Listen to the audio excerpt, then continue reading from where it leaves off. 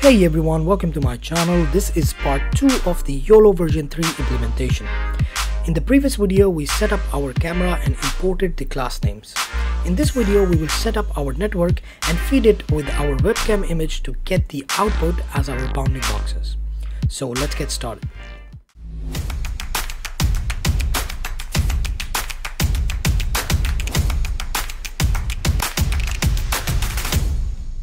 So in the previous video, we imported our libraries and then we initialized our webcam to get our image, and then we extracted the Coco names from the Coco names file. And now we have a list of all these names that we can use once we find our detection. Today we are going to start off with importing our configuration file and the weight file so that we can create our network. So we are going to write here model configuration is equals to YOLO, is it version 3, and then it says 320, and then it says .ct, and then we are going to write model weights is equals to YOLO version 3 again, and then we will write 320, and then we will write weights. Then we are going to create our network, so we will write here net is equals to cv2.dnn.readnet, and we are going to read from darknet. And it requires two things: the configuration file, so we will write model configuration and then model weights. So once we have done that, now we have to declare that we are going to use OpenCV as the backend and we want to use CPU.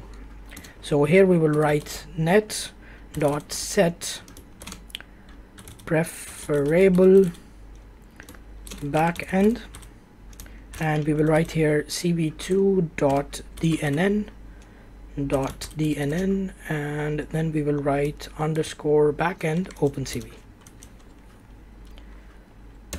Then we will write here net.set preferable targets, and we will write cv2.dnn.dnn underscore target CPU.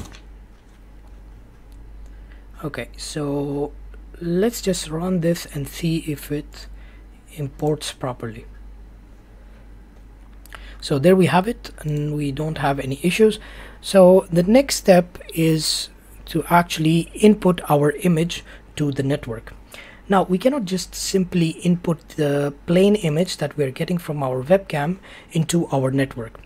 The network only accepts a particular type of format, and this format is basically blob. So we have to convert this image to blob. So we have a very simple function.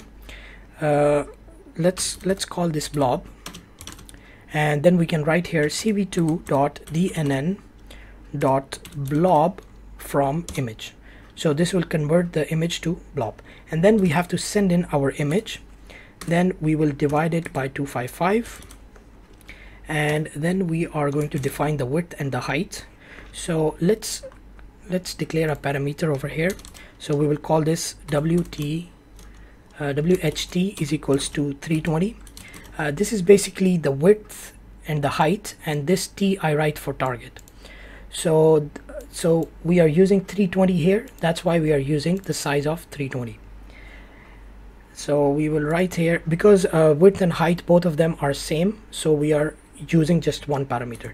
So width height, and then width height, and then we are going to write here for the mean we will write 0 0 0. Now these are different parameters. We are keeping them all at default.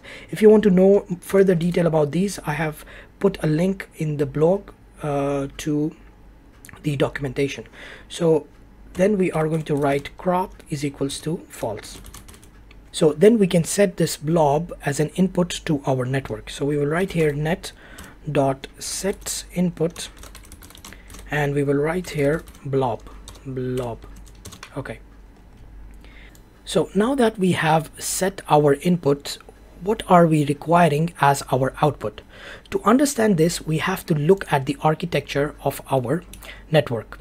Now here is the brief of the architecture. Here you can see we have a lot of convolutional layers, and then here you can see that we have three different outputs.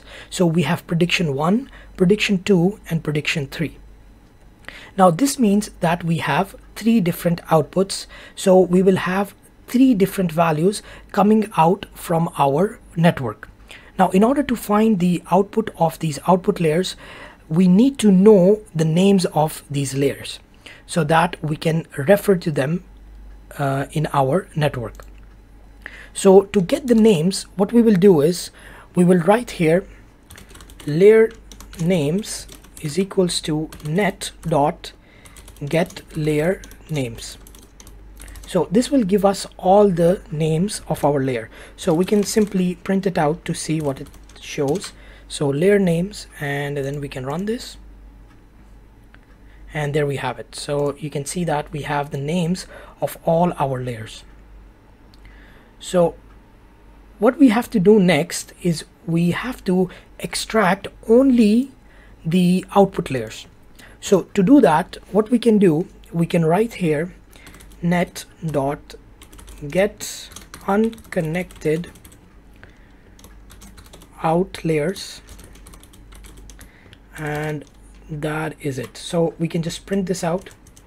I think the spellings are wrong. Connected, this should be double N, and then we can write here print, and that should be enough. So let's comment this, and then we can run it.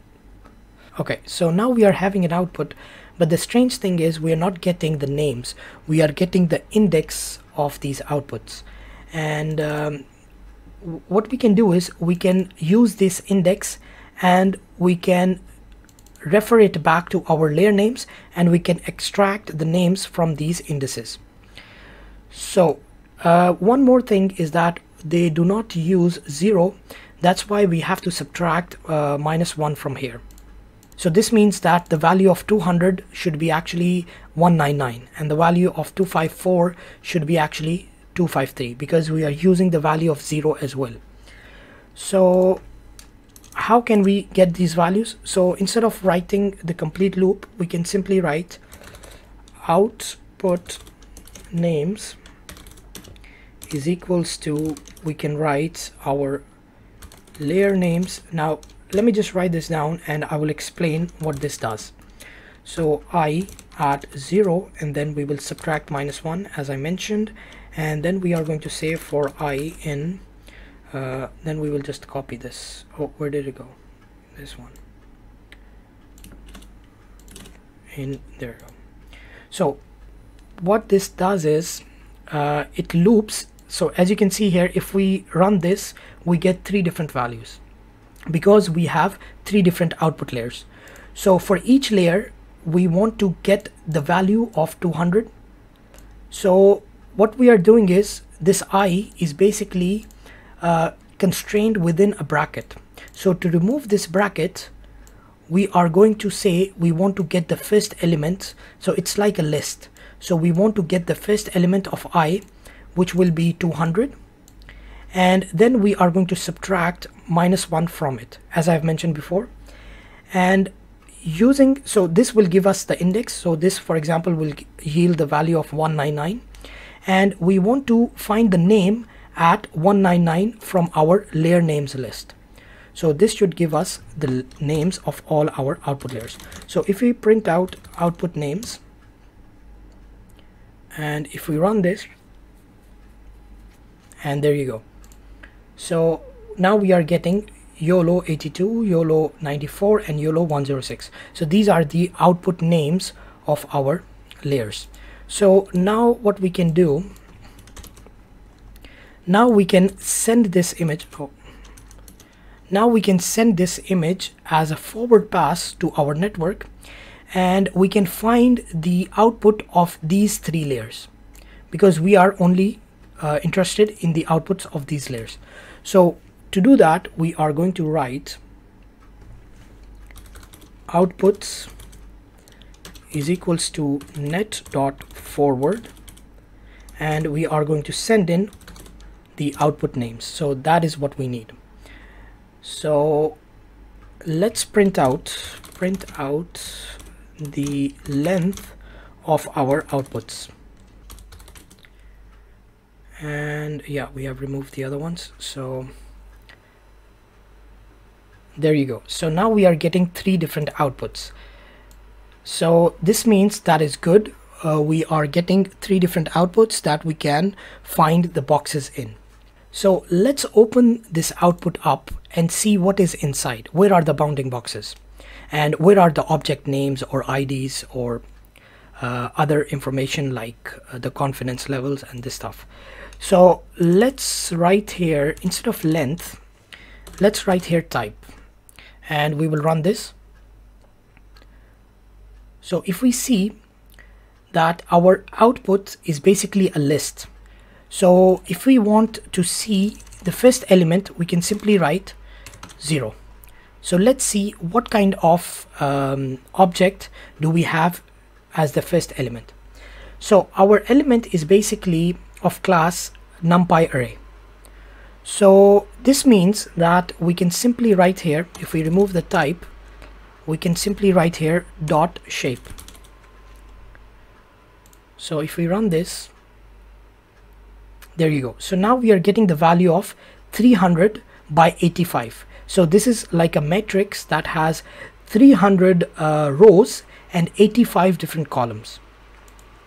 And as we know, we have 3 of them. So let's print out the other 2 as well. So we will write here 1 and we will write here 2. So let's run this. And now you can see that the first one is 300, the second one is 1200, and then we have 4800. And all of them have 85 columns. So what are these values? Why do we have 300 here, and why do we have 1200, and what is this 85? We had 80 classes, but we are getting 85 different values. What does this correspond to? Now, all of these questions we will answer in the next part. And what we will do is we will go inside this output array, and we will look at the individual values and extract the box information and the information of the probability of the object being present and what is the ID of that object. And then we will simply display our object at the end. So stay tuned for that, and if you like this video, give it a thumbs up, and I will see you in the next one.